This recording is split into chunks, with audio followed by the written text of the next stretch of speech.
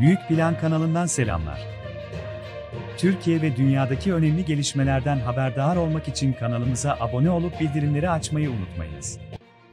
Rusya'nın en büyük bankalarından VTB'nin başkanı Andrew Kostin, Türkiye ile Rusya'nın harika ilişkilere sahip olduğunu dile getirerek hem ticari hem de finansal alanda ilişkileri daha da geliştirmek istediklerini söyledi.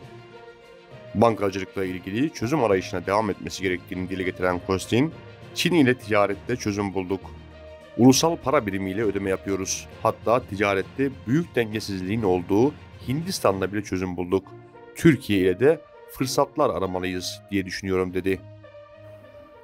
Türkiye ile Rusya'nın harika ilişkilere sahip olduğunu dile getiren Kostin, ilişkiler sayesinde tüm alanlarda ivme kazanıldığını söyledi.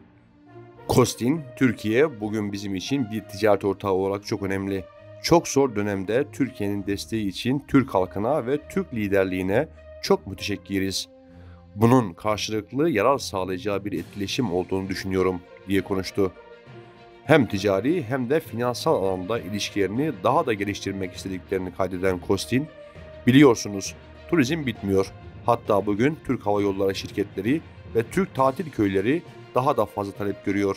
Dolayısıyla Türkiye bize ruhen, insani olarak ve genel olarak çok yakın bir ülke ifadelerini kullandı.